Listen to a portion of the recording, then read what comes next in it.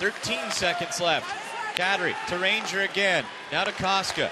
Down low for Aucoin in the slot. Fratton had it come off his stick. Now Ranger fires. Tipped in front. They score.